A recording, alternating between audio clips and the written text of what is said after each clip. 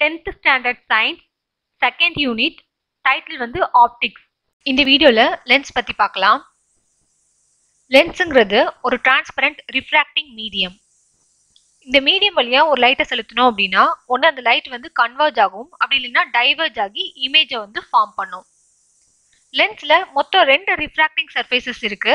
அதுல கண்டிப்பா ஒரு ரிஃப்ராக்டிங் சர்ஃபேஸ் ஆவது ஸ்பெரிக்கல் சர்ஃபேஸா இருக்கணும். இது வந்து ரூல். இன்கேஸ் அதுல ஸ்பெரிக்கல் ரிஃப்ராக்டிங் சர்ஃபேஸே இல்லை அப்படின்னா அது லென்ஸே கிடையாது. ஓகேயா? டைப்ஸ் ஆஃப் லென்ஸ்ன்னு பார்த்தோம் அப்படின்னா இந்த ரிஃப்ராக்டிங் சர்ஃபேசஸ் வந்து ரெண்டுமே ஸ்பெரிக்கலா இருக்கக்கூடிய லென்ஸ்ல மொத்தம் 2 வகை இருக்கு. ஒன்று வந்து கான்வெக்ஸ் லென்ஸ், இன்னொன்று வந்து கான்கேவ் லென்ஸ். ஃபர்ஸ்ட் கான்வெக்ஸ் லென்ஸை பத்தி பார்ப்போம். இதுக்கு இன்னொரு நேம் வந்து பை கான்வெக்ஸ் லென்ஸ். இந்த டைப் ஆஃப் லென்ஸ் வந்து சென்டர்ல திக்காவும் எட்ஜில் வந்து தின்னாவும் இருக்கும். பாருங்க, இதுதான் வந்து கான்வெக்ஸ் லென்ஸ். இதுல பாருங்க, இது வந்து ஒரு ஸ்பெரிக்கல் ரிஃப்ராக்டிங் சர்ஃபேஸ், இது வந்து இன்னொரு ஸ்பெரிக்கல் ரிஃப்ராக்டிங் சர்ஃபேஸ். சரியா? ஓகே, இந்த லென்ஸ் வழியா ஒரு லைட்டை செலுத்தணும் அப்படின்னா அந்த லைட் வந்து ஒரு பாயிண்ட்ல கன்வர்ஜ் ஆகி நமக்கு வந்து இமேஜை ஃபார்ம் பண்ணும். ஸோ இந்த மாதிரி லைட் வந்து கன்வர்ஜ் ஆகி இமேஜ் கிடைக்கிறதுனால இந்த லென்ஸை வந்து கன்வர்ஜிங் லென்ஸ்ன்னு சொல்றாங்க.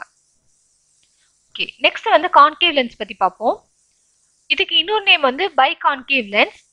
இந்த டைப் ஆஃப் லென்ஸ் வந்து சென்டர்ல வந்து தின்னாவும் எட்ஜில் வந்து திக்காவும் இருக்கும். இங்க பாருங்க, இது ஒரு ஸ்பெரிக்கல் ரிஃப்ராக்டிங் சர்ஃபேஸ், இது இன்னொரு ஸ்பெரிக்கல் ரிஃப்ராக்டிங் சர்ஃபேஸ். இதுல சென்டர்ல தின்னா இருக்கா? ஓகே, இந்த லென்ஸ் வழியா ஒரு லைட்டை செலுத்தணும் அப்படின்னா அந்த லைட் வந்து ஸ்ப்ரெட் அவுட் ஆகும். ஸோ அதனால நமக்கு இமேஜ் கிடைக்கும். ஸோ லைட் வந்து டைவர்ஜ் ஆகுறதுனால இமேஜ் கிடைக்கிறது இல்லையா, அதனால இந்த லென்ஸை வந்து டைவர்ஜிங் லென்ஸ்ன்னு சொல்றாங்க. ஓகேயா? ஸோ பேசிக்கா லென்ஸை வந்து 2 டைப்பாக பிரிக்கிறாங்க. ஒன்று வந்து கான்வெக்ஸ் லென்ஸ், இன்னொன்று வந்து கான்கேவ் லென்ஸ். அடுத்து லென்ஸோட இன்னொரு டைப் பத்தி பார்க்கலாம். இந்த வகையான லென்ஸ்ல 2 ரிஃப்ராக்டிங் சர்ஃபேஸ்ல ஒன்று வந்து பிளைனா இருக்கும், இன்னொன்று வந்து ஸ்பெரிக்கலா இருக்கும். இதுல மொத்தம் 2 டைப்பா பிரிச்சிருக்காங்க. அது என்னலாம் அப்படின்னா பிளைனோ கான்வெக்ஸ் லென்ஸ், இன்னொன்று வந்து பிளைனோ கான்கேவ் லென்ஸ். பிளைனோ கான்வெக்ஸ் லென்ஸ் வந்து பார்க்கறதுக்கு இந்த மாதிரி இருக்கும். அதாவது ஒரு பைகான்வெக்ஸ் லென்ஸ்ல ஒரு ஸ்பெரிக்கல் ரிஃப்ராக்டிங் சர்ஃபேஸ்க்கு பதிலா ஒரு பிளைன் ரிஃப்ராக்டிங் சர்ஃபேஸ் இருந்துச்சு அப்படின்னா அதுதான் பிளைனோ கான்வெக்ஸ் லென்ஸ். புரியுதா? ஓகே, நெக்ஸ்ட் பாருங்க, பிளைனோ கான்கேவ் லென்ஸ் வந்து பார்க்கறதுக்கு இந்த மாதிரி இருக்கும். ஒரு பைகான்கேவ் லென்ஸ்ல ஒரு ஸ்பெரிக்கல் ரிஃப்ராக்டிங் சர்ஃபேஸ்க்கு பதிலா ஒரு பிளைன் ரிஃப்ராக்டிங் சர்ஃபேஸ் இருந்துச்சு அப்படின்னா அதுதான் பிளைனோ கான்கேவ் லென்ஸ். கிளியர் ஆகுதா? ஓகே, டோட்டலா நம்ம 4 டைப்ஸ் ஆஃப் லென்ஸ் பத்தி இங்க பார்த்திருக்கோம். அது என்னலாம் அப்படின்னா பைகான்வெக்ஸ் lens, biconcave lens, பிளைனோ convex lens, பிளைனோ concave lens. Okay, அடுத்து வந்து லென்ஸ்ல இருக்கக்கூடிய சில இம்பார்ட்டன்ட் டேர்ம்ஸ் பத்தி பார்ப்போம். ஃபர்ஸ்ட் கான்வெக்ஸ் லென்ஸ்ல பார்க்கலாம். இந்த லென்ஸோட சென்டர் இருக்கு இல்லையா, அதை வந்து ஆப்டிக்கல் சென்டர்னு சொல்லுவாங்க. ஓங்கிற லெட்டர் மூலமா இதை டினோட் பண்ணுவோம். இந்த லென்ஸ்ல இருக்கக்கூடிய இந்த ரிஃப்ராக்டிங் சர்ஃபேஸ் வந்து ஒரு ஸ்பியரோட சின்ன பகுதி. இந்த ரிஃப்ராக்டிங் சர்ஃபேஸ் வந்து இன்னொரு ஸ்பியரோட சின்ன பகுதி. ஸோ 2 ஸ்பியரோட காம்பினேஷன்ல தான் நமக்கு கான்வெக்ஸ் லென்ஸ் கிடைச்சிருக்கு. இந்த ஸ்பியரோட சென்டர் தான் இந்த லென்ஸுக்கு centre of curvature. Centre of கர்வேச்சரை சிங்கிற letter மூலமா டினோட் பண்ணுவோம். கான்வெக்ஸ் லென்ஸ் வந்து 2 ஸ்பியரோட காம்பினேஷன்ல கிடைச்சனால நமக்கு வந்து இங்க 2 சென்டர் ஆஃப் கர்வேச்சர் கிடைக்குது. ஃபர்ஸ்ட் உள்ளது C1னும் ரெண்டாவது உள்ளது C2னும் நம்ம இங்க டினோட் பண்ணியிருக்கோம்.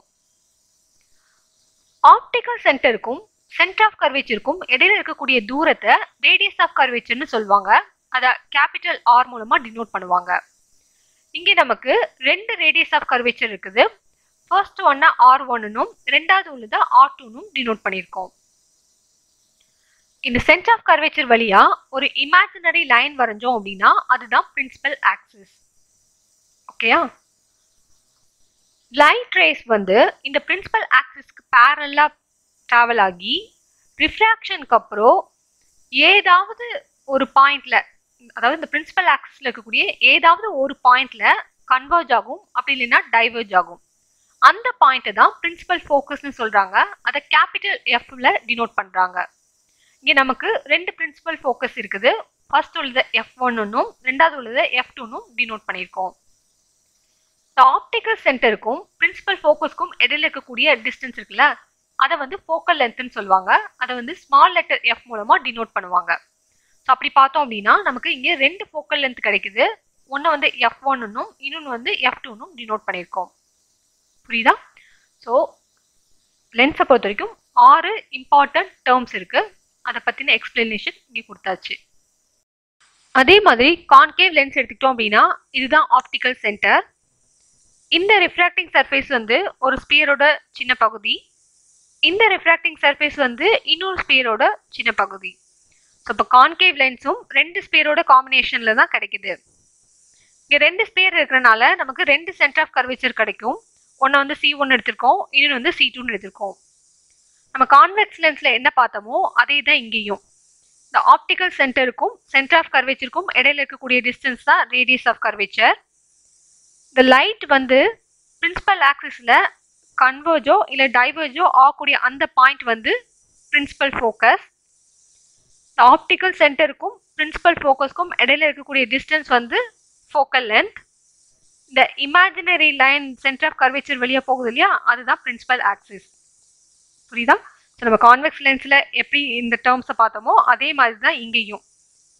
ஓகே, இன்னொரு விஷயம் நோட் பண்ணிக்கோங்க, ரேடியஸ் ஆஃப் கர்வேச்சர் வந்து எப்போவுமே ஃபோக்கல் லென்த்தை விட டபுளாக இருக்கும்.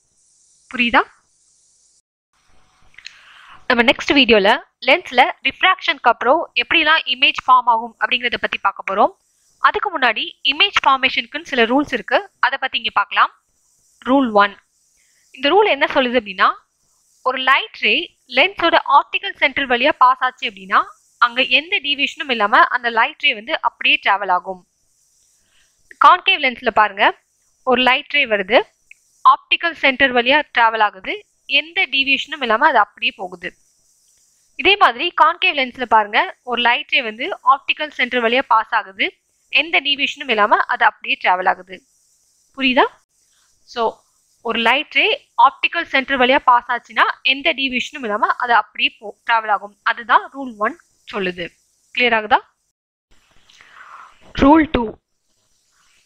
கான்வெக்ஸ் லென்ஸ்க்கும் கான்கேவ் லென்ஸ்க்கும் இந்த ரூல் கொஞ்சம் டிஃப்ரெண்ட்டாக இருக்கும். ஃபர்ஸ்ட் கான்வெக்ஸ் லென்ஸில் பார்க்கலாம். ஒரு லைட் ரேயை பிரின்சிபல் ஆக்சிஸ்க்கு பேரலாக செலுத்தினா ரிஃப்ராக்ஷனுக்கு அப்புறம் அந்த லைட் ரே வந்து ஆப்போசிட் சைடில் இருக்கக்கூடிய பிரின்சிபல் ஃபோக்கஸ் வழியாக ட்ராவல் ஆகும். இது கான்வெக்ஸ் லென்ஸில் ஏற்படும். இதே இது கான்கேவ் லென்ஸில் ஒரு லைட் ரேயை பிரின்சிபல் ஆக்சிஸ்க்கு பேரலாக செலுத்தினோம்னா அந்த லைட் ரே ரிஃப்ராக்ஷனுக்கு அப்புறம் டைவர்ஜ் ஆகி ட்ராவல் ஆகும். அந்த டைவர்ஜ் ஆன லைட்டை எக்ஸ்டெண்ட் பண்ணோன்னா அது சேம் சைடில் இருக்கக்கூடிய பிரின்சிபல் ஃபோக்கஸை டச் பண்ணும். ஸோ இதுலேருந்து என்ன கிளியர் ஆகுது அப்படின்னா, அந்த லைட் ரே வந்து ஃபர்ஸ்ட் பிரின்சிபல் ஃபோக்கஸ்லேருந்து டைவர்ஜ் ஆகி போகிற மாதிரி ஒரு அப்பியரன்ஸை ஏற்படுத்துது. இதில் கான்கேவ் லென்ஸில். கிளியர் ஆகுதா? இதுதான் வந்து ரூல் 2. ரூல் 3. ஃபர்ஸ்ட் வந்து கான்வெக்ஸ் லென்ஸில் பார்க்கலாம். ஒரு ரே ஆஃப் லைட்டை பிரின்சிபல் ஃபோக்கஸ் வழியாக செலுத்தினோன்னா லென்ஸில் வெளுத்ததுக்கப்புறம் அந்த லைட் வந்து பிரின்சிபல் ஆக்சிஸ்க்கு பேரலாக ட்ராவல் ஆகும். இது கான்வெக்ஸ் லென்ஸில் நடக்கும். இதே இது கான்கேவ் லென்ஸில் ஒரு ரே ஆஃப் லைட்டை பிரின்சிபல் ஃபோக்கஸை நோக்கி செலுத்தினோன்னா அது ஃபோக்கஸ்ல விழுறதுக்கு முன்னாடி அந்த லென்ஸில் ரிஃப்ராக்ட் ஆகி பிரின்சிபல் ஆக்சிஸ்க்கு பேரலாக ட்ராவல் ஆகும். புரியுதா? ஸோ இதுதான் கான்வெக்ஸ் லென்ஸ்க்கும் கான்கேவ் லென்ஸ்க்கும் உள்ள சின்ன வித்தியாசம். இது ரூல் 3. நம்ம ரூல் 2ல என்ன பார்த்தோம்? அதாவது பேரலாக போகிற லைட் வந்து ரிஃப்ராக்ஷனுக்கு அப்புறம் பிரின்சிபல் ஃபோக்கஸ் வழியாக ட்ராவல் ஆகும். இங்கே என்ன பார்த்தோம்? பிரின்சிபல் ஃபோக்கஸ் வழியாக போகிற லைட் வந்து ரிஃப்ராக்ஷனுக்கு அப்புறம் பேரலாக ட்ராவல் ஆகும். புரியுதா? ஓகே, இதோட நம்ம 3 ரூலை பற்றி பார்த்தாச்சு. நெக்ஸ்ட் வீடியோவில் இமேஜ் ஃபார்மேஷன் வந்து பார்க்கலாம். தேங்க்யூ.